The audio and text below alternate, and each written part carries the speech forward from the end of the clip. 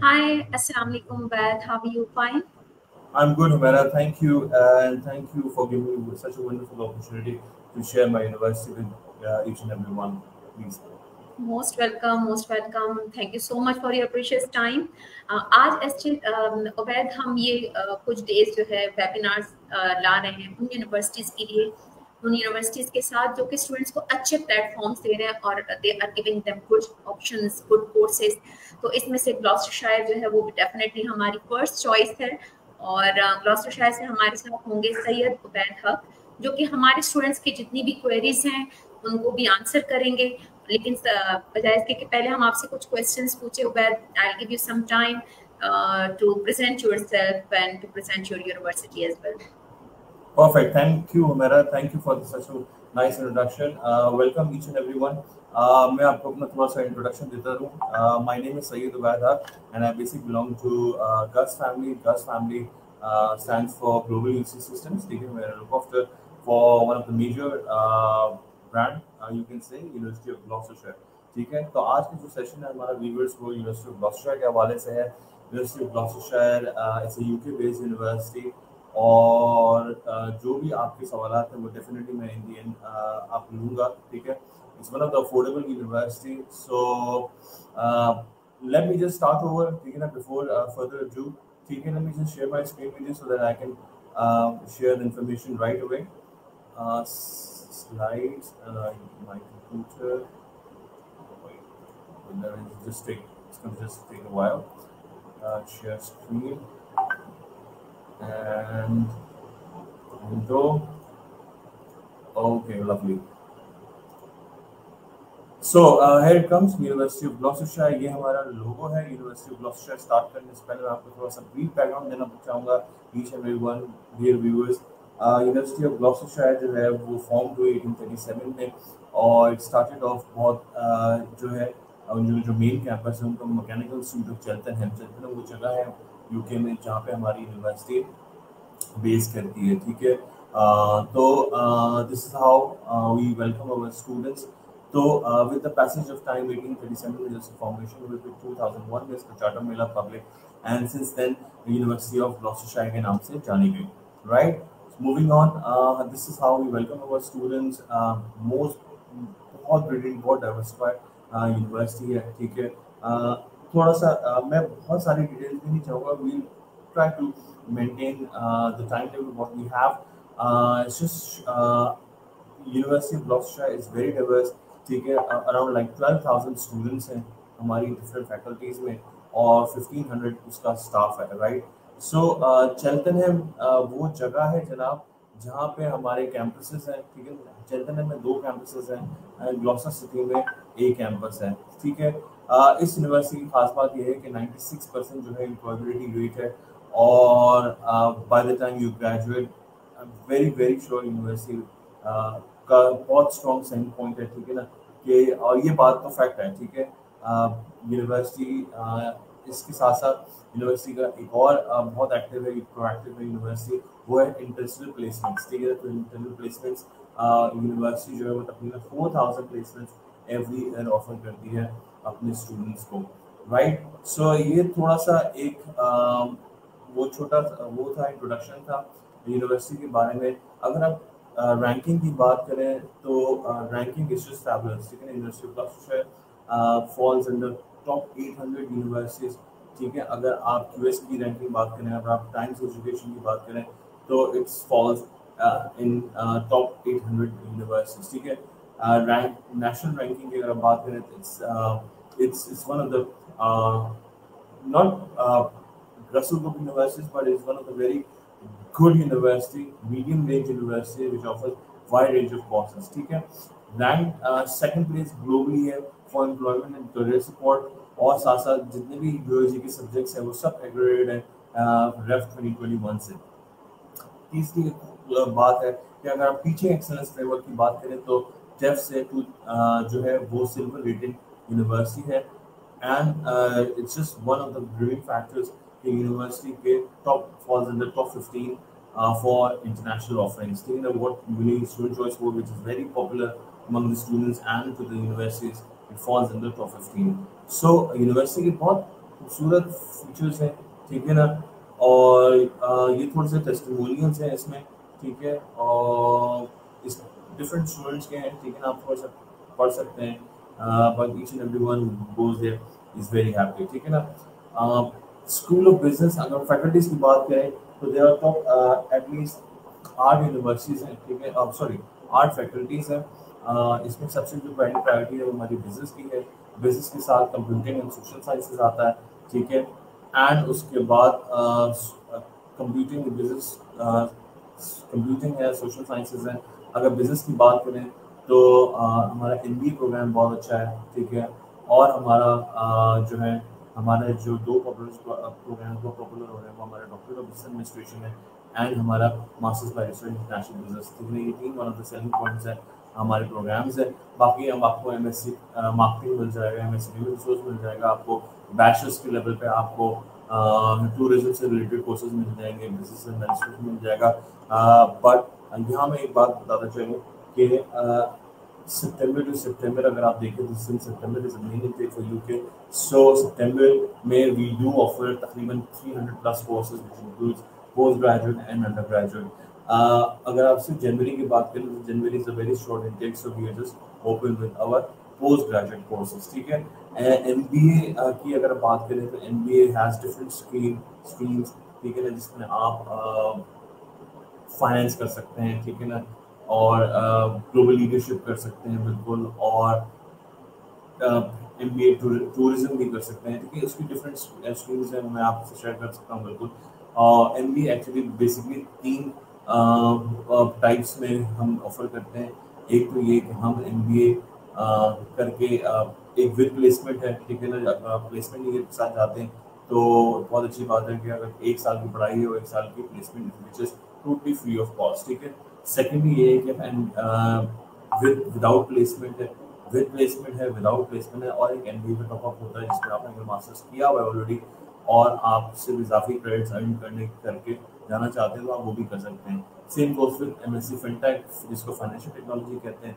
Financial technology is of being offered for with placement also, without placement also, and उसका भी top up है बिल्कुल, ठीक है ना। तो MSc इंटरनेशनल बिजनेस मिल जाएगा आपको, MS और ह्यूमन रिसोर्स से रिलेटेड हो गया, बस सो एंड सो फॉर आपको बिजनेस के बेतहाशा कोर्सेज मिल जाएंगे। बिजनेस से हट के अगर हम बात करें तो कंप्यूटिंग की सेकंड बेस्ट फैकल्टी है कंप्यूटिंग की। कंप्यूटिंग में हमारे पास जो टॉप नॉच कोर्सेज हैं वो MSc डेटा साइंस है और MSc साइबर सिक्योरिटी, ठीक है। साइबर फोरेंसिक्स भी और एक इमर्जिंग ट्रेंड है जो हमारे साथ ला रहे हैं अपनी फैकल्टीज में, ठीक है। अदर देन दैट आपको अंडर ग्रेजुएट पे तो आपको बिजनेस कोर्सेज आपको कंप्यूटर साइंस कोर्सेज आपको मिल ही जाएंगे बिल्कुल, राइट। तो साथ साथ इंजीनियरिंग मैनेजमेंट है, हॉस्पिटैलिटी टूरिज्म है, तो ये पूरी कंबाइंड फैकल्टी है एक तरीके से। अगर आप कह लें तो बिजनेस हो गया, कंप्यूटिंग, सोशल साइंसेज हो गया, सब जो है ना आसपास ही सारी फैकल्टीज है स्कूल। दूसरी कैटेगरी है क्रिएटिव आर्ट्स की। क्रिएटिव आर्ट्स की बहुत ज़रूरी है। अबैद, जी जी जी। अगर आप कोई स्लाइड शेयर कर रहे हैं तो वो we can not see the slides if you are आपको शेयरिंग। आपको आपको शेयर स्क्रीन नहीं हो रही?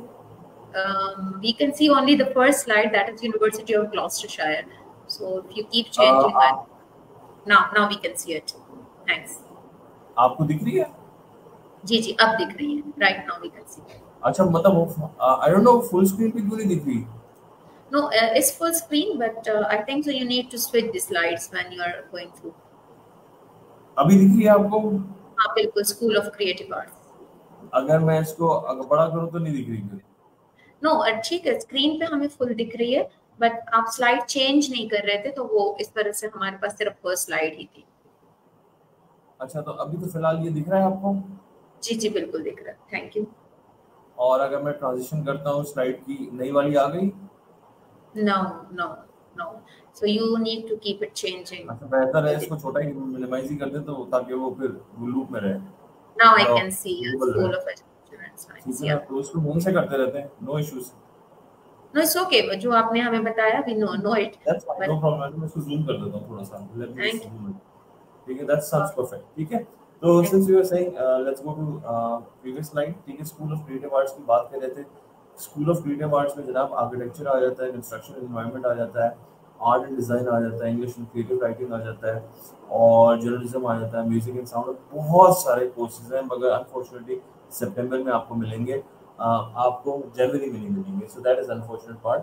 मगर क्या है कि बहुत बेतहाशा वाइड रेंज ऑफ कोर्सेज हैं जो कि आप अप्लाई कर सकते हैं यूनिवर्सिटी ऑफ ग्लॉस्टरशायर में, ठीक है।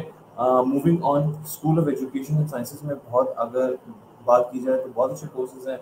स्पोर्ट्स एक्सरसाइज साइंस में अगर कोई आ रहा है, अगर जिसके पास डॉक्टर फिजिकल थेरेपी या कोई भी स्पोर्ट्स एजुकेशन से रिलेटेड है, तो वो भी आप अप्लाई कर सकते हैं, बट अनफॉर्चुनेटली सितंबर में खुलेंगे, अभी मास्टर्स इस जनवरी में नहीं है, ठीक है इसका। बाकी बायो साइंसेज के कोर्सेज हैं, आपको बायोमेडिकल मिल जाएगी, आपको ज्योग्राफी मिल जाएगी, साइकोलॉजी मिल जाएगी, और ये बेतहाशा कोर्सेज आपको school of education and sciences से रिलेटेड आपको यूनिवर्सिटी ऑफ ग्लॉस्टरशायर में ऑफर होंगे, बिल्कुल, ठीक है। ये था school of education and sciences.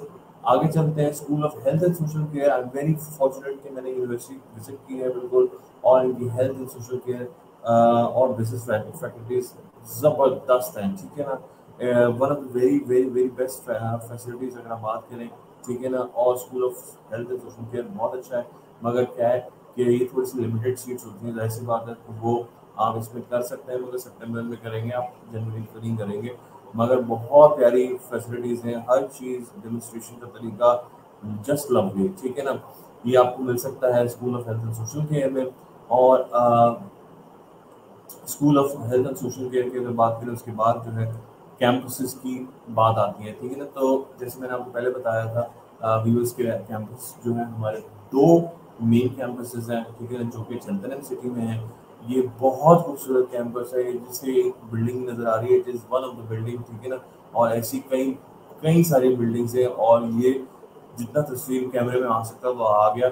ये जब आप जाएंगे तो आपको बहुत लवली कैंपस है, ठीक है ना, बहुत खूबसूरत जगह है, लश ग्रीन फील्ड है, और एनवायरनमेंट इज जस्ट फैबुलस, ठीक है ना। तो इसमें आपको हमारे जो है वो कंप्यूटिंग इंजीनियरिंग कोर्सेज करवाए जाते हैं, बिल्कुल, and it is just lovely campus, ठीक है ना।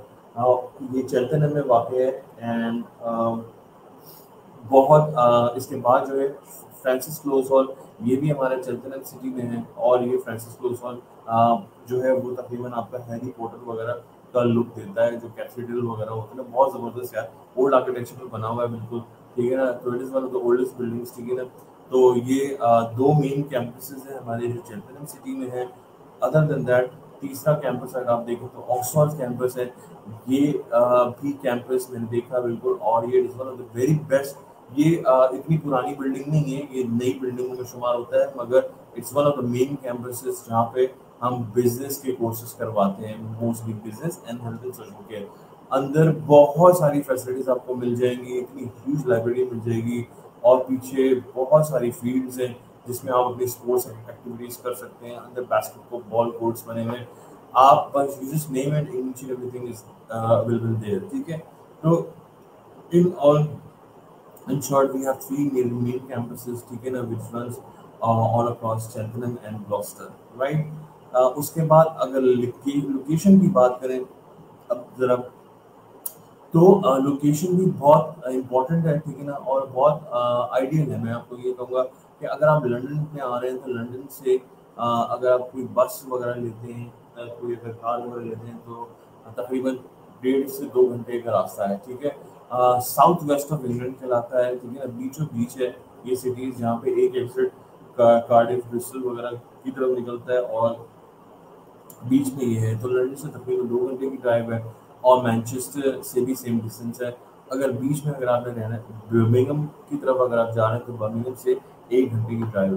तो ये अगर आप वेल्स की सिटीज़ हैं, तो वो डेफिनेटली वो तो आसपास ही है, ठीक है ना, जस्ट लेफ्ट साइड पे आपको पड़ेंगी सारी, ठीक है। तो ये बीचों बीच है सारी बड़ी सिटीज़ से। इसका खास बात ये है कि आप सारी सिटी से इंटैक्ट करते हैं, पहली बात तो ये। दूसरा ये कि जितने भी हेडक्वार्टर्स वगैरह हैं, आराम से आपको जो है ना जॉब मिल जाती है, ठीक है, as far as your part time jobs is concern और फ्यूचर जॉब इज कंसर्न, ठीक है ना। तो ये इसकी बहुत बड़ी एडवांटेज है, राइट। ये लोकेशन हो गई। लोकेशन के बाद अगर देखा जाए तो कॉस्टवर्ड वो पूरा एरिया है जनाब, जहाँ पे यूनिवर्सिटी है। कॉस्टवर्ड is such a beautiful town in UK, ठीक है। ये सारे घर जो है वो तस्वीर में तो खूबसूरत नज़र आते हैं, मगर जब आप इनको देखेंगे इनकी खूबसूरती बहुत मेस्मराइजिंग है, literally the whole area is just gorgeous. ठीक है, तो ये वो एरिया है, यहाँ पे तकरीबन ये पूरे हाउसेज हैं, टाउन हाउसेज है, जिसमें लोग रहते हैं, लोग फैकल्टी रहते हैं, ठीक है ना, स्टूडेंट्स रहते हैं एंड फैमिलीज रहती हैं, उनके फैमिलीज रहती हैं, गोरा फैमिलीज रहती हैं सारी। ठीक है, अब एकेडमिक एंट्री रिक्वायरमेंट्स देखें पाकिस्तान के हिसाब से। ठीक है, पाकिस्तान के हिसाब से अगर आप बात करें, अगर आप HSC की बैकग्राउंड से आ रहे हैं तो वी डू एक्सेप्ट यू, 60% पे हम आपको फर्स्ट ईयर में एंट्री ले लेते हैं। ठीक है, तो जी सॉरी, थोड़ा सा अगर अपने स्क्रीन को जूम कर लें तो स्टूडेंट्स इसको जरा इजीली देखें, मैं इज द इसको मोस्ट जूम करता हूँ, इम्पोर्टेंट। बिल्कुल जूम कर देता हूँ।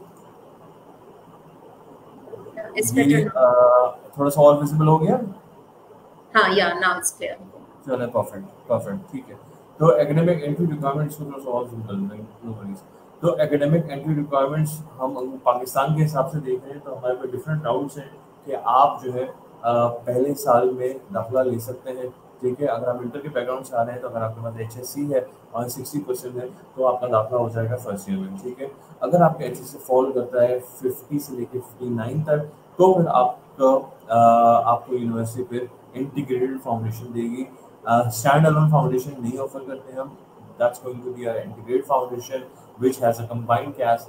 ठीक है ना, जो कि कंबाइंड है leading to your bachelors degree. ठीक है ना, तो अप्लाई करेंगे तो आपको कंबाइंड 4 इयर्स का वो मिलता है कैश। ठीक है, तो ये इसकी अच्छी बात है। ठीक है, साथ साथ इंटर के साथ अगर आपके पास HSC है प्लस 2 साल आपके पास BA BCom वगैरह है तो उसमें भी आपको फर्स्ट ईयर मिल सकता है। ठीक है, ठीक है, और दूसरा ये कि अगर आप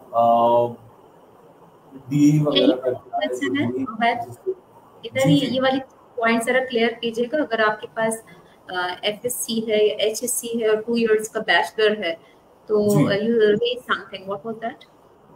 हमारा ये था ऐसा कि जब हमने यूनिवर्सिटी स्टार्ट की थी तो यूनिवर्सिटी जब अगर पाकिस्तान में से देखते थे तो वो HSC के साथ प्योर HSC में नहीं लेते थे। ठीक है ना, इवन अगर आपका HSC 60% भी होता था और अगर 55% आपके पास BA BCom वगैरह है तो उस पर ये कंडीशन होती थी कि आपको फर्स्ट ईयर मिलता था। अब उन्होंने लास्ट ईयर से क्या किया, सिंस पाकिस्तानी स्टूडेंट्स की डिमांड काफ़ी है, ठीक है ना, और फिर उन्होंने क्या किया कि फिर उन्होंने थोड़ा सा क्राइटेरिया चेंज कर दिया। अब वो क्या, HSC 60% पे भी वो कहते हैं कि फर्स्ट ईयर में हम एक्सेप्ट करेंगे, मगर उन्होंने HSC वो पुरानी शर्त उन्होंने वैसी ही रखी हुई भी कि HSC अगर आपके पास है और अगर आपके पास इजाफी BA BCom वगैरह 55% का है तो आपको फर्स्ट ईयर की एंट्री पे लेंगे। हम एक्सपेक्ट कर रहे थे कि वो उस पर टॉप अप दे देंगे, मगर वो टॉप अप नहीं दे रहे। ठीक है ना, वो फर्स्ट ईयर की एंट्री ही आपको दे रहे हैं। ठीक है, तो ये आई गेस थोड़ा और क्लियर हो गया होगा। बाकी DE की बात हो रही थी, डिप्लोमा इन असिस्टेड इंजीनियरिंग, अगर आपने वो नहीं किया हुआ है और आपका 55% है तो उस पर आपको इंटीग्रेटेड फाउंडेशन ऑफर होगा। बिल्कुल, अगर आपके पास ADP वगैरह है तो फिर वो आप फर्स्ट ईयर भी अप्लाई कर सकते हैं। ठीक है ना, तो ये डिफरेंट बैकग्राउंड हैं। अगर आप O लेवल से A लेवल्स करके आ रहे हैं तो O लेवल्स पे आपका दाखिला नहीं होगा, आपका दाखिला होगा A लेवल्स की बेसिस पे। A लेवल्स की बेसिस पे अगर आपके पास एक नॉर्मल बिजनेस कोर्स के लिए अगर आपको चाहिए तो वो तकरीबन 2C और 1B चाहिए होगा, दैट्स इट। ठीक है, तो बहुत ज़्यादा टफ रिक्वायरमेंट्स नहीं है, मीडियम रिक्वायरमेंट्स हैं, but definitely university do not compromise on these requirements. अगर आपके पास आगे पीछे है थोड़ा बहुत तो डेफिनेटली यूनिवर्सिटी से हम university pretty generous and flexible. ठीक है ना, कि आपको जो है ना बॉर्डर लाइन केसेस अगर हैं तो वो कंसिडर कर सकते हैं, देख सकते हैं, totally depending on universities approval. ठीक है, तो ये टिपिकल बैचलर्स की एंट्री रिक्वायरमेंट्स है। HND के बाद आप टॉपअप वगैरह भी कर सकते हैं। ठीक है, वो कोई मसला नहीं है, पर ये सितंबर में आपको मिलेंगे सारे के सारे कोर्सेज। ये आप अंडर ग्रेजुएट जो है सितंबर में अप्लाई कर सकते हैं।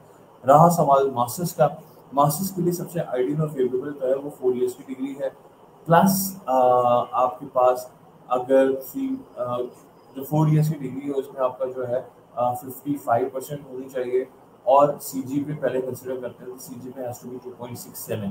ठीक है, पास बोर्ड्स हमारे पास पंजाब यूनिवर्सिटी हो गया या बहुत जो ऐसी यूनिवर्सिटी जिनका बोर्ड थोड़ा कंपैरेटिव है वो हम 50% पे भी एक्सेप्ट कर लेते हैं। ठीक है, जैसे बहुत सारे LLB वगैरह करके अगर आप आ रहे हैं तो LLM कर रहे हो तो 50% तो ले लेंगे, कोई मसला नहीं है ऐसा। ठीक है, और 4+0 हो गया, उसके बाद अगर 3+1 है, 2+2 है तो 2+2 भी हम लेते हैं और 3+1 भी हम लेते हैं, प्रोवाइडिंग के अगर आपके पास लास्ट क्वालिफिकेशन इज मास्टर्स होनी चाहिए, ठीक है। यहाँ पे आपकी जैसे 2+2 है, अगर आप BA BCom वगैरह कर रहे हैं तो उसके बाद लाजमी है कि आपके पास MA या MCom वगैरह होना चाहिए, ठीक है ना। And that has to be 55% above.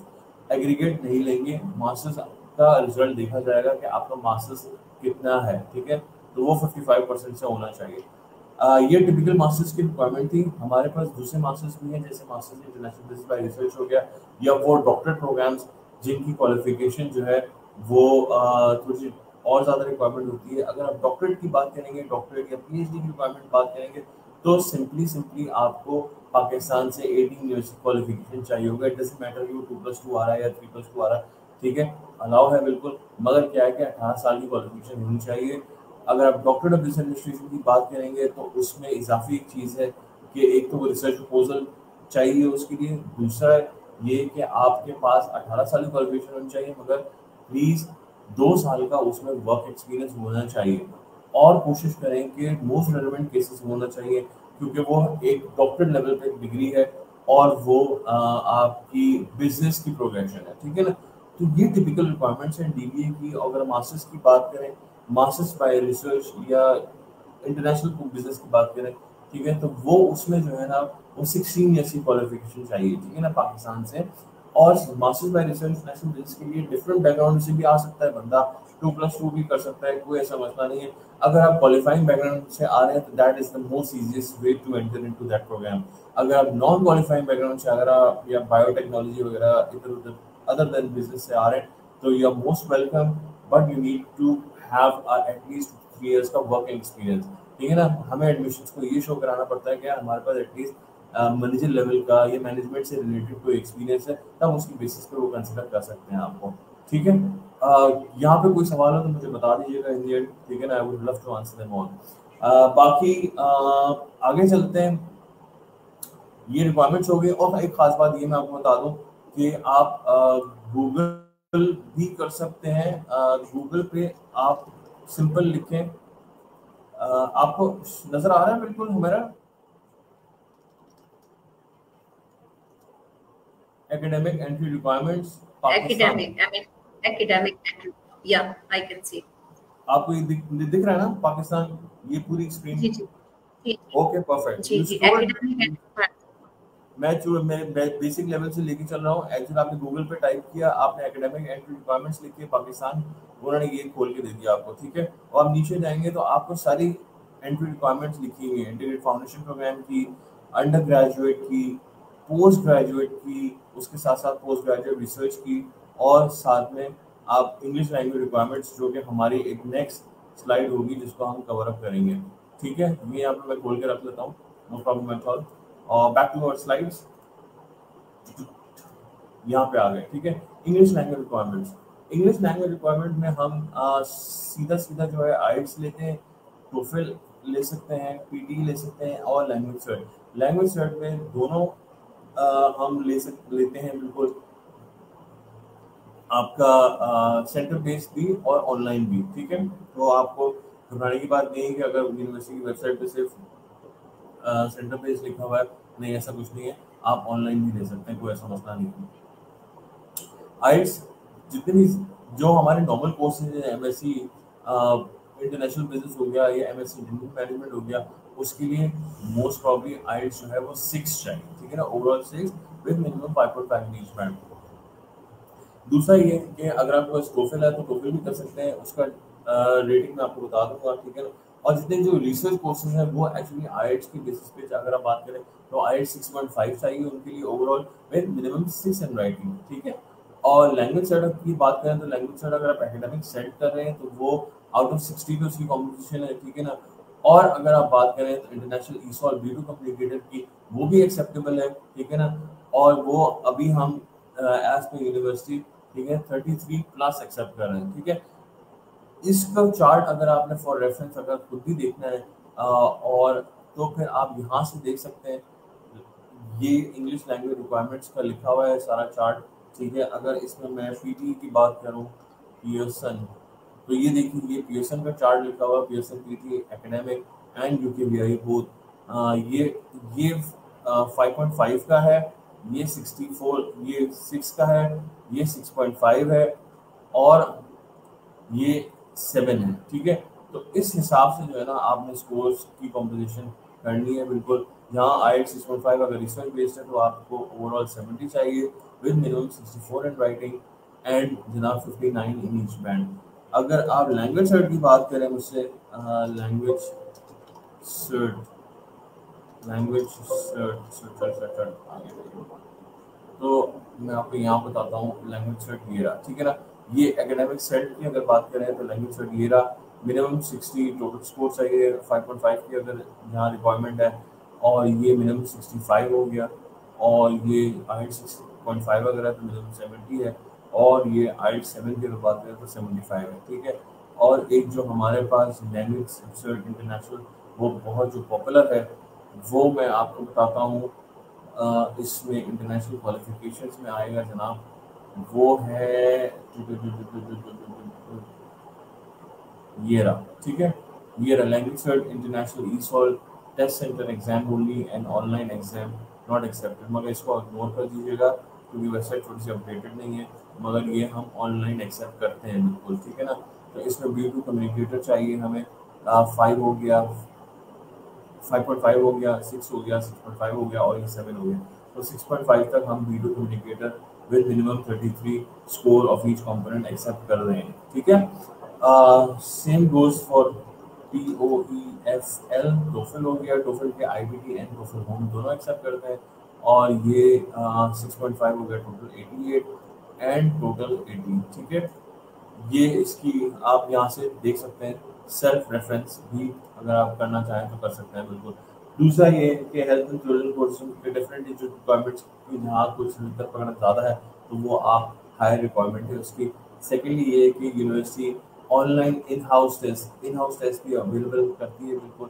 In house test जो है ना वो सूरत में होता है ऑफर के अगर आपके पास ओवरऑल 6 रिक्वायरमेंट है। ठीक है ना, और आपके पास आ भी रहा है। ठीक है ना, मगर क्या है कि आपको राइटिंग में अगर 5.5 उन्होंने कहा है और आपको है 5, तो उस 0.5 का डिफरेंस पूरा करने के लिए आपको यूनिवर्सिटी जो है इन हाउस टेस्ट ऑफर कर सकती है। इन हाउस टेस्ट की कोई फीस नहीं है, इन हाउस टेस्ट बिल्कुल फ्री ऑफ कॉस्ट है। ठीक है, और वैसे तो उसकी 80 पाउंड्स है, मतलब 80 पाउंड्स जो है वो since you are applying to university of Gloucestershire, तो यूनिवर्सिटी ऑफ ग्लॉस्टरशायर आपसे नहीं लेती। ठीक है, तो ये इस सूरतों में आप जो है ना इन हाउस टेस्ट का स्ट्रक्चर क्या है वो आपको सेम IELTS तरीके का ये बिल्कुल, क्योंकि मैं लैंग्वेज सर्ट आपकी लिसनिंग रीडिंग एंड राइटिंग एक दिन होती है, उसके बाद फिर वो जो है फिर वो आपको स्केड्यूल करते हैं आपके स्पीकिंग के लिए। ठीक है, यूनिवर्सिटी खुद बच्चे से लाइसेंस करती है, उससे शेड्यूल करती है और उसकी अवेलेबिलिटी देखती है, उसके बाद फिर वो टेस्ट ऑफर करती है। ठीक है, इससे कोई अगर सवाल हो तो मुझे बता दीजिएगा please. I think it's pretty clear. ठीक है, और आगे चलते हैं, फीस की बात करते हैं। फीस जो है हमारे जो डिफरेंट अंडर ग्रेजुएट प्रोग्राम्स हैं उसकी तकरीबन 16,600 is no major shop increase in fees. 16,600 pound जो है वो आपको अंडर ग्रेजुएट पे है फीस, और अगर पोस्ट ग्रेजुएट टॉप की बात करेंगे जैसे MSc इंजीनियरिंग मैनेजमेंट होगी, जो हमारे नॉर्मल मास्टर्स कोर्सेज हैं उसकी फीस है 17,100 पाउंड।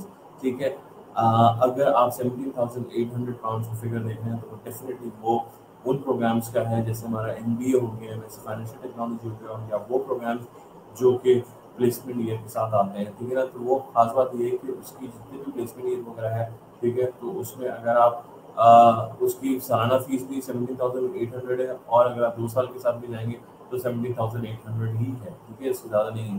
ठीक है, तो 17,800 is for 2 years program also, and 17,800 is for 1 year program also. So it totally depends on you of your interest कि आप किस प्रोग्राम में जाना चाह रहे हैं। पोस्ट ग्रेजुएट रिसर्च जैसे अगर आप PhD की बात कर रहे हैं तो PhD is around like 12,775 pounds and certificate duration आप देख लें। अच्छा, इनमें सब पे स्कॉलरशिप्स अवेलेबल हैं। स्कॉलरशिप की बात करेंगे, DBA की बात कर लेते हैं पहले। DBA doctor business administration is one of the very affordable options to the University of Gloucestershire में। It's a combined 4 years program है। ठीक है ना, और ये जो है 8,825 जो है 8,825 is the per year fees। ठीक है, और यहाँ पर साथ साथ एक और हमारा प्रोग्राम है जिसको हम MSc international business by research कहते हैं, ठीक है। उसकी फीस भी 17,100 पाउंड्स है फॉर 2 years, ठीक है। तो अंडर ग्रेजुएट की अगर फाउंडेशन के साथ है तो 16,600 पाउंड्स मल्टीप्लाई बाय 4 कर लें, अगर सिर्फ अंडर ग्रेजुएट है तो मल्टीप्लाई बाय 3 कर लें, अगर पोस्ट ग्रेजुएट टॉट है तो पोस्ट ग्रेजुएट टॉट स्टैंडर्ड जो है वो 1 ईयर का है, अगर प्लेसमेंट ईयर के साथ है तो 2 साल का है। पोस्ट ग्रेजुएट फीस जो अगर रिसर्च बेस्ड है, ठीक है, जिसमें PhD वगैरह हो गई, ठीक है, वो और मास्टर्स बाय रिसर्च हो गई तो वो भी तकरीबन 12,775 पाउंड्स के हैं, मल्टीप्लाई बाय 4 कर लें। अगर PhD 4 years का है और मास्टर्स बाय रिसर्च है तो वो 2 साल की है, ठीक है। इस तरीके से DBA की अगर बात करें तो DBA फॉर 4 सालों का है और master bye research international business वो 2 सालों का है। तो आई एम क्वाइट श्योर कि आपको इंटरनेशनल फीस के बारे में पता चल गया होगा, क्लियर हो गया होगा। Let's just do for scholarships. Scholarship is very important. हम हमारे जितने भी प्रोग्राम्स हैं, ठीक है ना, सिर्फ दो प्रोग्राम्स को छोड़ के हम सबका स्कॉलरशिप देते हैं। वो है जनाब डॉक्टरेट ऑफ एजुकेशन, ठीक है ना, in one of the very high saleable point. वो प्रोग्राम डॉक्टरेट ऑफ एजुकेशन, कोई भी अगर एजुकेशन से रिलेटेड है में उसमें प्रोग्रेशन करना चाह रहा है तो डॉक्टरेट ऑफ एजुकेशन भी कर सकता है। डॉक्टरेट ऑफ एजुकेशन में भी 4 years का वो टाइम रिक्वायर्ड है, ठीक है ना, और it is one of the least expensive, ठीक है। पूरे यूके में आपको बता दूं कि वो सबसे सस्ता प्रोग्राम होगा। It's just like 4,875 pounds per year, ठीक है ना, which is nothing. And combined अगर आप 4 सालों को देखा जाए तो 19,500 पाउंड है उसका, ठीक है। मगर वो अनफॉर्चुनेटली हमने सिर्फ सितंबर में खोला हुआ, अभी नहीं खोला उसको, ठीक है। हम सिर्फ पुरानी केसेस कर रहे हैं, अभी फिलहाल हमने नहीं खोले, ठीक है। तो इट इज़ अच्छा, स्कॉलरशिप की हम बातें हो रही थी, तो इन 2 प्रोग्राम्स पर जैसे DBA प्रोग्राम्स पर स्कॉलरशिप नहीं है, बाकी हर प्रोग्राम पे आपको मिल जाएगी, ठीक है। जेनरिक जो स्कॉलरशिप है, जो जिसको ऑटोमेटिक स्कॉलरशिप कहते हैं, आपने अप्लाई किया यूनिवर्सिटी में, आपका एडमिशन हो गया, आपको इसका कंडीशन ऑफ लेटर आ गया, आपके कंडीशन ऑफ लेटर में मेंशन होगा कि एक ऑटोमेटिक स्कॉलरशिप है, ठीक है, 1500 पाउंड्स की, राइट। उसके बाद दूसरी बड़ी स्कॉलरशिप हमने सितंबर में जो ऑफर की वो under graduate merit based scholarship थी और post graduate merit based scholarship थी, ठीक है। इसका रिस्पॉन्स बहुत अच्छा रहा, ठीक है ना, हमेशा से अच्छा रहा है, ठीक है ना। तो अभी हम जो है under graduate merit based scholarship में क्या होता था कि आपको अगर ये अवार्ड मिलता है, ठीक है, ये अवार्ड पहले साल 2500 है, सेकेंड ईयर 2500 है एंड थर्ड ईयर 2500। इस तरीके से accumulated figure of 7,500 will be awarded to you if you seek for a scholarship, ठीक है ना, एंड अंडर ग्रेजुएट लेवल। ये मेरिट बेस्ड स्कॉलरशिप से डेफिनेटली आपको प्रोफाइल अच्छा होना चाहिए। पोस्ट ग्रेजुएट की अगर बात करें तो पोस्ट ग्रेजुएट पे तकरीबन 5,000 पाउंड की स्कॉलरशिप आप अवेल कर सकते हैं। दैट इज नॉट कंफर्म, मतलब कंफर्म क्या, गारंटीड स्कॉलरशिप नहीं है। मैं जिस तरीके से ऑटोमेटिक तो है आपको हर किसी को मिल रही है ना, PG मेरिट बेस्ड स्कॉलरशिप आपको कंफर्म तो है, मगर क्या है कि इट्स अ रैंडम स्कॉलरशिप है, वो किसी को भी मिल सकती है, आप अप्लाई कर सकते हैं। सो अगर आपकी बहुत अच्छी है प्रोफाइल, अगर आपके पास 3.5 CGPA अच्छी है, मतलब ऐसा प्रोफाइल है आपके पास, आप यार ये सोचते हैं कि यार मैं प्लीज़ अप्लाई ज़रूर करके देखो, तो आप बिल्कुल अप्लाई कर सकते हैं। हो सकता है यूनिवर्सिटी आपको बिल्कुल ये स्कॉलरशिप दे सकती है, ठीक है। इसका नाम है post graduate merit based scholarship. इसकी एप्लीकेशन अलग से होती है, बिल्कुल, ठीक है ना। ये यूनिवर्सिटी का प्योर यूनानिमस डिसीजन होता है कि उस बच्चे को देनी है नहीं देनी, simple. Sports excellence global scholarship ये भी खुली थी, सितंबर में खुली हुई थी, मगर इस साल नहीं खुली हुई अभी।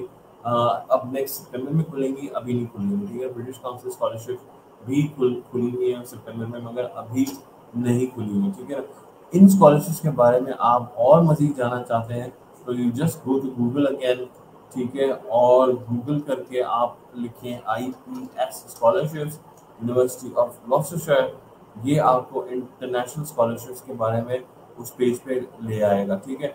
इस सारी चीज़ों स्कॉलरशिप्स के बारे में मेंशन हुआ है कि ग्लोबल स्कॉलरशिप क्या है, अंडर ग्रेजुएट मेरिट स्कॉलरशिप क्या है, पोस्ट ग्रेजुएट डॉट स्कॉलरशिप है। अच्छा, पोस्ट ग्रेजुएट इस वक्त खुली हुई है सिर्फ जनवरी इनटेक के लिए, so we are very fortunate कि आपके पास अगर कोई केसेस नहीं है, कुछ ऐसे आप अप्लाई करना चाहते हैं वीवर्स को, तो आप ज़रूर मोर देन वेलकम। आप जो है यहाँ पे उन्होंने, ठीक है ना, आपने अप्लाई करना है, लेकिन पोस्ट ग्रेजुएट शर्त ये है कि आपके पास कंडीशन ऑफ लेटर होना चाहिए, और ये 14 अक्टूबर इसकी लास्ट डेट है, ठीक है। तो ये फॉर्चुनेटली जनवरी में भी खुली हुई है, ठीक है।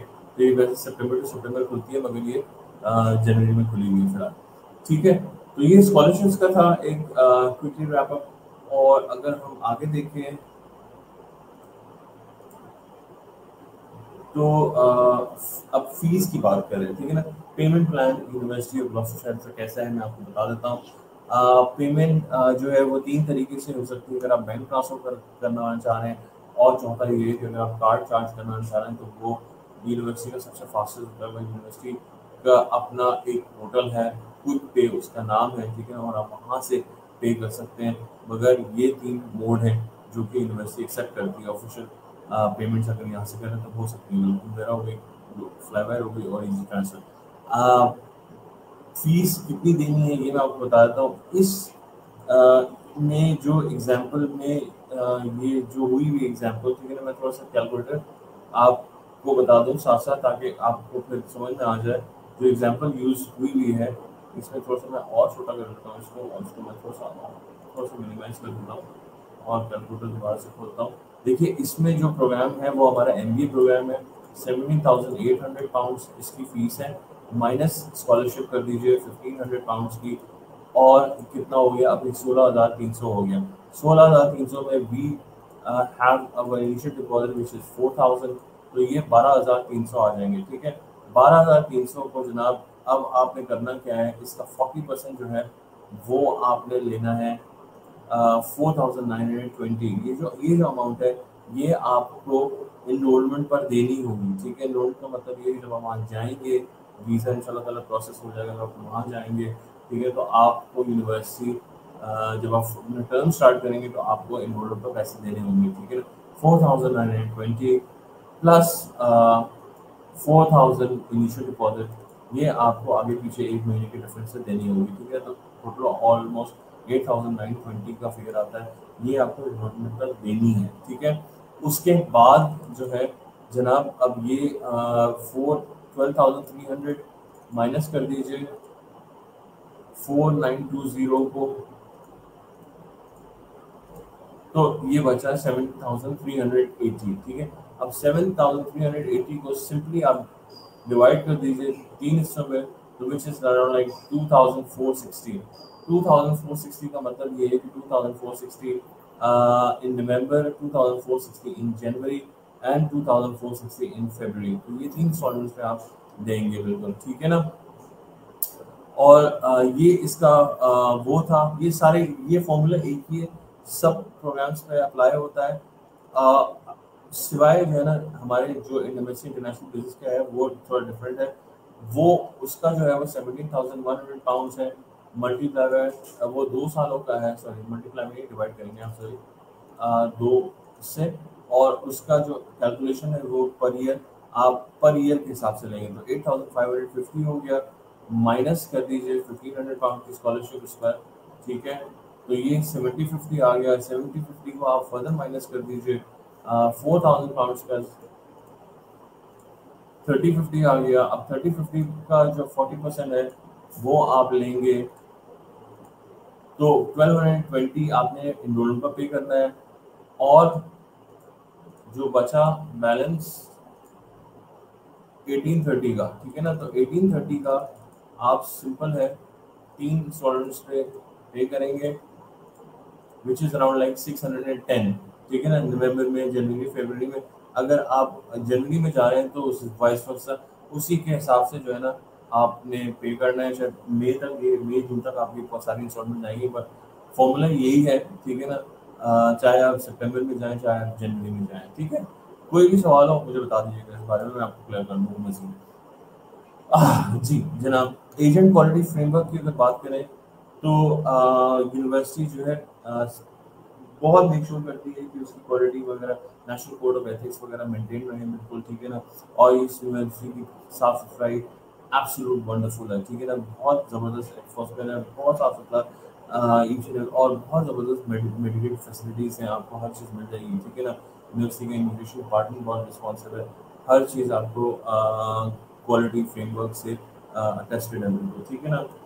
अकोमोडेशन की अगर बात करें, पर्सनली विजिटेड अकोमोडेशन भी मैंने देखी है, बिल्कुल बहुत साफ सुथरी है, हर चीज़ आपको अवेलेबल है बिल्कुल, ठीक है ना। वहाँ पे एक जहाँ जितनी भी फैसिलिटीज़ हैं आपकी, जैसे वाईफाई वगैरह हो गया, वो सब आपको अवेलेबल है बिल्कुल। अकोमोडेशन की जो बेसिक वो है अकोमोडेशन, वो है हॉल ऑफ रेजिडेंस, ठीक है। और ये इसकी खास बात ये भी है कि rank in top 20 in UK by what we student choice awards, great facilities बिल्कुल, ठीक है ना। 24/7 सिक्योरिटी, जिम, लॉन्ड्री, हर चीज़ आपको मिलेगी बिल्कुल, ठीक है। और इसकी जो प्राइसिंग है वो डिपेंड करता है आप पर कि how luxurious you want to live, ठीक है। डिफरेंट अरेंजमेंट्स हैं, मतलब टिपिकल अरेंजमेंट जो है वो 140 से लेकर 235 पाउंड पर वीक आपको मिल जाएगी, ठीक है। और जनाब कॉन्ट्रैक्ट्स अवेलेबल हैं बिल्कुल 40 वीक्स के, ठीक है। फिर आपको शॉर्टर टर्म कॉन्ट्रैक्ट भी अवेलेबल हैं, 6 मंथ के हो गए, ठीक है। अब लास्ट टाइम मुझे डबल चेक करना है कि यूनिवर्सिटी शायद 3 महीने का कॉन्ट्रैक्ट दे देती है। खैर, प्राइवेट सेक्टर अकोमोडेशन में अगर आप मूव इन करना चाहते हैं तो वो भी कर सकते हैं। अगर आप फैमिली के साथ आ रहे हैं, बिल्कुल पेरेंट्स के साथ आ रहे हैं, तो वहाँ पे 2 बेडरूम या 3 बेडरूम प्रॉपर्टी भी अवेलेबल होती है। आप अपना प्राइवेट अपनी प्राइवेसी को मेंटेन कर सकते हैं और वहाँ पे अकेले भी रह सकते हैं, ठीक है। इसकी कॉस्ट ये है तकरीबन 700 से लेकर 900 पाउंड पर मंथ एंड 800 से लेकर 1200 पाउंड पर मंथ, ठीक है। ये उसकी वो है क्या अकोमोडेशन की प्राइसिंग है, ठीक है। ये बहुत अच्छी कम्युनिटी है, सब साथ रहते हैं बिल्कुल। अब आप मुझे बताएं कि अगर आप लोगों के पास कोई सवाल आ रहा है तो I am very happy to answer ji. Thank you so much Ubaid. सबसे पहले तो इतनी एक्सप्लेनेटरी प्रेजेंटेशन थी कि it was really very helpful and almost questions got clear, but still I have some questions in the chat box. जी जी। तो मैं आपसे जो है कुछ questions पूछूंगी और I just read them. What are the questions? Is language third ESOL online accepted in MSc International Business by research program? जी जी, ये जितने भी प्रोग्राम हैं, जैसे लैंग्वेज सर्ट अगर आपकी बात करें तो लैंग्वेज सर्ट हर प्रोग्राम के लिए एक्सेप्टेबल है, चाहे वो रिसर्च प्रोग्राम हो, चाहे वो अंडर ग्रेजुएट का प्रोग्राम हो, बस उसकी इक्वलेंसी होनी चाहिए बस, ठीक है ना। जो इक्वलेंट हो रहा है ना वो होना चाहिए बस, बाकी एक्सेप्टेबल है जी।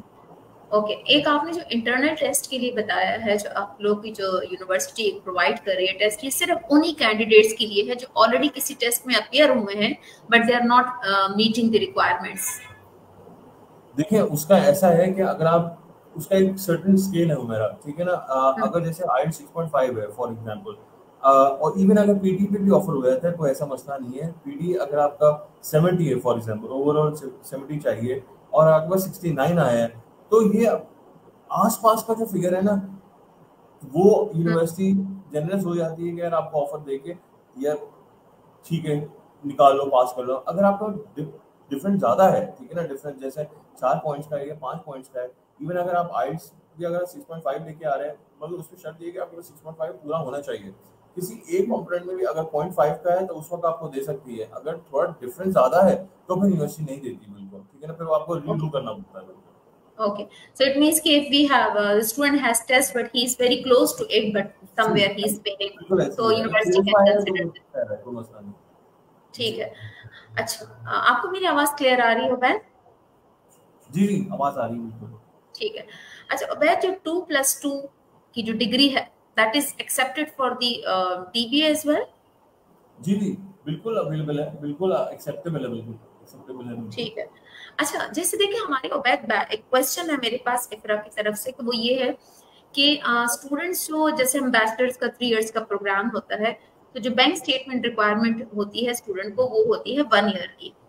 तो इस तरीके से आप लोग के जो डीबीए के जो कोर्सेज हैं, ठीक है, या फिर मैम्स बाय रिसर्च के जो कोर्सेज है जो 4 इयर्स या 2 इयर्स के कोर्सेज हैं, अगर हम उनको हाफ लेते हैं, फॉर एग्जांपल हम आपका डीबीए कोर्स लेते हैं तो 8500 फी पर ईयर आती है। तो स्टूडेंट जो बैंक स्टेटमेंट बनाएगा वो बनाएगा फॉर द फर्स्ट ईयर और या कंबाइंड जो प्रोग्राम की फी है? नहीं कंबाइंड नहीं होता एक्चुअली। मेरा ऐसा है कि जब भी कोई सा भी प्रोग्राम हो, बैंक स्टेटमेंट मेंटेन की जाती है 2 चीज़ों को देख के। एक फर्स्ट ईयर की ट्यूशन फीस होती है और फर्स्ट ईयर की लिविंग कॉस्ट देखी जाती है। तो फर्स्ट ईयर की ट्यूशन फीस अगर आप उसमें अपनी कैश की अमाउंट भी इंक्लूड कर रहे हैं, ठीक है ना, तो वो उसके हिसाब से मेंटेन करेंगे, क्योंकि कैश इनिशियल डिपॉजिट जो है, इनिशियल डिपॉजिट तो कहीं से भी पे हो सकता है, ठीक है ना। तो वो अगर वो और स्कॉलरशिप की अगर आप उसमें कर रहे हैं तो वो ऐड कर लें, नहीं तो स्कॉलरशिप माइनस करके जो भी अमाउंट बचती है प्लस लिविंग कॉस्ट, वो सिर्फ फर्स्ट ईयर का है। फर्स्ट ईयर ठीक है, का ओनली फर्स्ट ईयर। जी जी। ओके,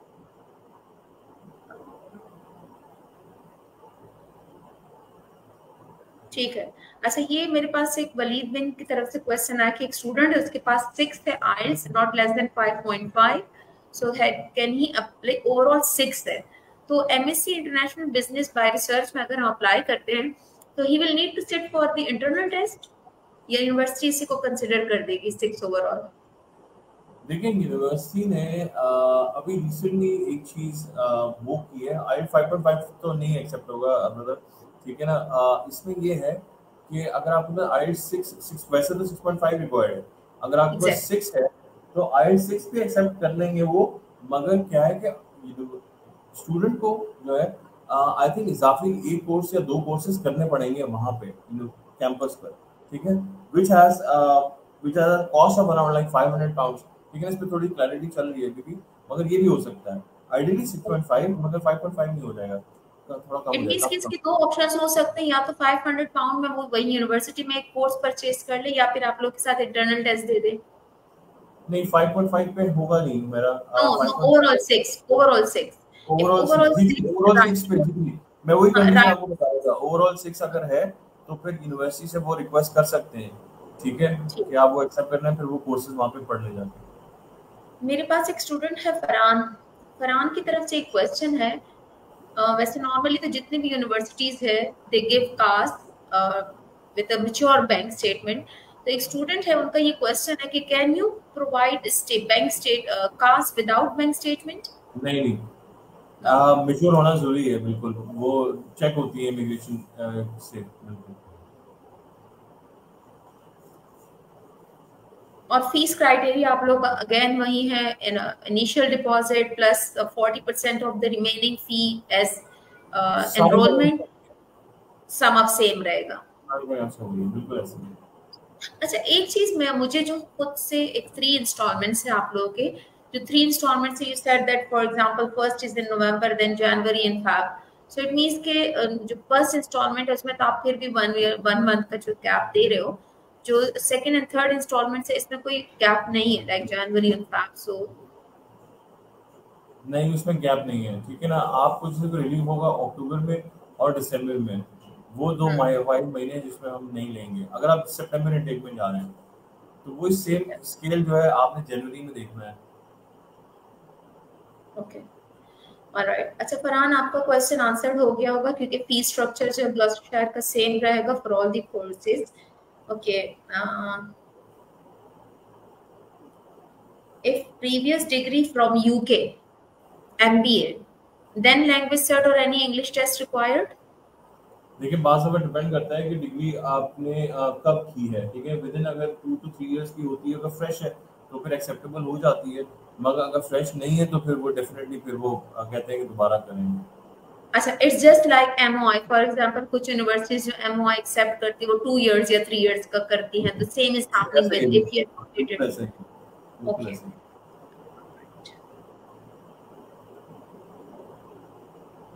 अच्छा मिनिमम जो MS बाय रिसर्च के हैं उसके ज्यादा क्वेरीज हैं आप लोगों का, सबसे ज्यादा जो स्टूडेंट के among the most favourite course it is, तो उसमें जो है आप लोग की जो मिनिमम, यानी for example student can apply with what minimum percentage 60, और क्या होनी चाहिए जो मिनिमम होगी, मैक्सिमम डेफिनेटली होगी? देखिए उसमें एटलीस्ट जो है अगर आपका मास्टर्स है वो तकरीबन एटलीस्ट 55 तो होना चाहिए, ठीक है ना। Minimum it has to be good average ना मेरा, ठीक है। अगर आपका तकरीबन at least 60 is good, very good, ठीक है, मगर अगर 60 होना चाहिए है तो फिर अच्छी बात है, मगर मिनिमम जो है हम 55 का भी देख सकते हैं। ये मैं डबल चेक कर लूंगा वैसे, ठीक है, क्योंकि एडमिशन जो है हमें 60% का तो पता है अंदाजन, मगर क्या है कि इससे बिलो नहीं लेंगे फिर वो, ठीक है। इट मींस फॉर एग्जांपल हमारे पास कोई फाइल है जो कि एवरेज तो फॉर 54 55 56 है, but he has good language skills and he has good experience, work experience, so then we can try that. ठीक है, dependents allowed, yeah, dependents के लिए जो MS फरहान बिल्कुल जी है। और ये सितंबर में हमारा बहुत सक्सेसफुल था ये माशाल्लाह से। स्टिल वीज़ा तो अभी आ ही रहे हैं, मगर ये बात क्लियर हो गई है बिल्कुल, डिपेंडेंट्स भी अलाउ है इसमें और वीज़ा भी अल्लाह का शुक्र आ रहा है। इसमें एक और क्वेश्चन है कि जो डिपेंडेंट्स है वो स्टूडेंट के साथ ही ट्रैवल कर सकते हैं? बिल्कुल, बिल्कुल, बिल्कुल कर सकते हैं। ठीक है। तो फरहान, आई होप कि आपको क्वेश्चन का आंसर मिल गया होगा कि yes, the dependents can move along with their with the students at the time of. अच्छा, एक क्वेश्चन मेरे पास सुबह ही मेरे पास एक कॉल आई थी, उसमें एक क्वेरी है जो कि मैं आपसे क्लियर करना चाह रही हूँ। It's like that, ji, for ji. Example एक स्टूडेंट है और स्टूडेंट ने अप्लाई किया है आप लोग के साथ for MS bye research, and now at the time of applying the student has some issue और ही कुड नॉट ट्रैवल। तो क्या उस वक्त जो डिपेंडेंट्स हैं या जो बाकी है, they all will need to stay back, और क्या होगा, इसका क्या प्रोसीजर? देखिए, वो तो मेन एप्लीकेंट तो वही है ना, तो वो तो अगर नहीं जाएगा तो फिर ये होगा कि वो डेफर उसकी रिक्वेस्ट डेफरमेंट की करनी पड़ेगी, तो वो फिर नेक्स्ट इनटेक में जाएगा, ठीक है? क्योंकि वो कैश इशू हो गया तो वो कैश फिर रिन्यू होगा डेफिनेटली, वो पहले कैश विड्रॉ करेंगे फिर उसके बाद नया देंगे, तो उसकी रिक्वेस्ट तो वो मेन एप्लीकेंट के साथ ही जाएगा बिल्कुल, अलग से तो नहीं जा सकता वो। ठीक है, सही। अच्छा, अगर हमारे पास अभी शो का टाइम भी, जो हमारा ऑनलाइन ये प्रेजेंटेशन थी, इसका टाइम भी खत्म होने वाला है, तो अगर हम इसको सम अप करें तो ग्लॉस्टरशायर जो है is accepting almost every language test, online and academic, और अच्छा, बाकी स्टूडेंट्स के लिए वहां पर अगर वो पार्ट टाइम जॉब कर रहे हैं तो उसको भी कोई इशू नहीं है, because it's near to Birmingham, it's near to London as well, so they have good options to live there, or बिल्कुल accommodation है। available. आप So बिल्कुल I जाएंगे। think so that yeah, and for देखिए, उस January, इलाके में आपको हर चीज़ मिल जाएगी हमारा, ठीक है ना? वहाँ पे ग्लॉस्टर केस है, आप बहुत सारे वो देखें, खास बात ये है कि वहाँ पे वो एक प्योर इंग्लिश कम्युनिटी है, ठीक है ना? वहाँ पे रेस्टोरेंट्स आपको मिल जाएंगे सारे, ठीक है? वहाँ पे आपको शॉपिंग मॉल मिल जाएंगे। मैंने खुद देखा है, मेरा एक वन ऑफ द स्टूडेंट जो है पाकिस्तान से, वो वहाँ पे वो पार्ट टाइम जॉब कर रहा था, वो स्टोर बैग्स की शॉप थी इनफैक्ट, और मैंने देखा वो लाहौर से उनका ताल्लुक था बिल्कुल, and she is doing a part time job, ठीक है ना? उस यूनिवर्सिटी की खास बात यही है उसकी लोकेशन, ठीक है ना? वो सारी बड़ी सिटी से करीब है, तो आपके पास चॉइस है, आप कहीं भी जा सकते हैं, लंदन हो, बर्मिंघम हो, मैनचेस्टर हो, कहीं भी जा सकते हैं। अच्छा, एक चीज़ और भी मैं आपको इंग्लिश लैंग्वेज के बारे में बताना चाह रहा था। ऑनलाइन जो है वो सिर्फ लैंग्वेज सर्ट में ही एक्सेप्टेबल है, पीटी या आइल्स वगैरह या टोफल वगैरह इसमें एक्सेप्ट वो नहीं है, ठीक है ना? ऑनलाइन पीटी का तो खैर हम नहीं करते बिल्कुल, पीटी ऑनलाइन तो एक्सेप्ट नहीं है बिल्कुल, सिर्फ लैंग्वेज सर्ट का जो है वो ऑनलाइन एक्सेप्टेबल है बिल्कुल। ठीक है, ओके, गॉट इट। अच्छा, यूजी के लिए स्कॉलरशिप जो है that is 2500, for PG is 5000, but the student needs to apply for it separately. जी, जो हमारी नॉर्मल स्कॉलरशिप है हमारा वो है 1500 पाउंड्स की, ठीक है? वो जो आपको हर प्रोग्राम में मिलेगी, ठीक है ना? या सिवाय डीबीए के और डॉक्टर एजुकेशन, क्योंकि फीस ही कम है हमें से, ठीक है ना? इसलिए उस पर फर्क नहीं है। बाकी जितने अदर प्रोग्राम्स हैं, जैसे बिजनेस हो गया, कोई सा भी हो गया, इवन एमएससी इंटरनेशनल बिजनेस भी अगर हो गया तो उसमें भी है, ठीक है ना? जितने प्रोग्राम्स में उस पर सब पे अवेलेबल है बिल्कुल। और जो 5000 वाली है वो एक अदर स्कॉलरशिप है, वो खास स्कॉलरशिप है जो कि एक खास पर्टिकुलर बच्चों को के लिए है। अगर आपके पास सीजीपीए अच्छा है, ठीक है ना, तो उनके लिए है। वो उनका उसका तरीका मैंने आपको बताया था कैसे अप्लाई होगा उसका, एग्जैक्टली। और उसके लिए भी आपको कंडीशन ऑफ लेटर होना चाहिए पहले, ठीक है? तो उसके लिए स्टूडेंट्स खुद पर्सनली जो है यूनिवर्सिटी को अप्लाई कर सकते हैं, if there profile is good so they can have it, but जो हर स्टूडेंट को स्कॉलरशिप मिल रही है दैट इज ऑफ 1500 बिल्कुल अप्लाई कर पाउंड्स। सकते हैं, बिल्कुल कर सकते हैं। Okay,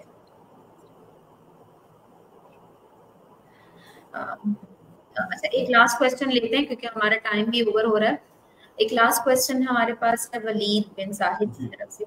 What is the class timetable in MSc International Business by Research course? Are there 2 days classes in a week, or you know more than this or देखिए, less?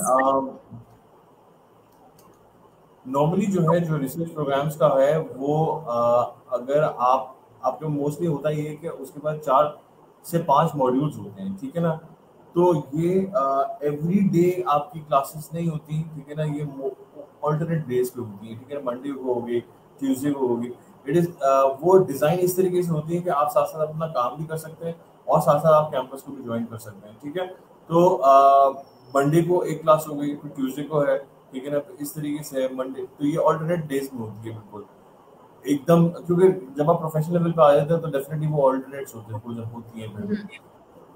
Okay, thank you so much students, thank you so much Ubaid, आपने हमें time दिया और हमारे साथ यहाँ आए इंशाल्लाह।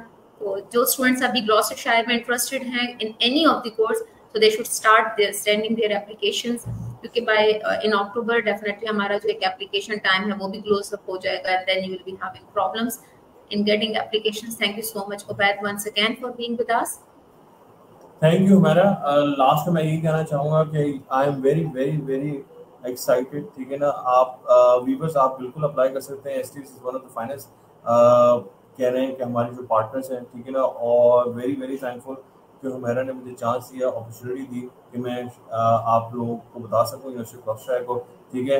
एप्लीकेशंस खुली हुई हैं बिल्कुल, और एप्लीकेशन इस साल जो है जनवरी में we are focus for January, तो जनवरी में जितनी भी एप्लीकेशन आप बिल्कुल कर सकते हैं।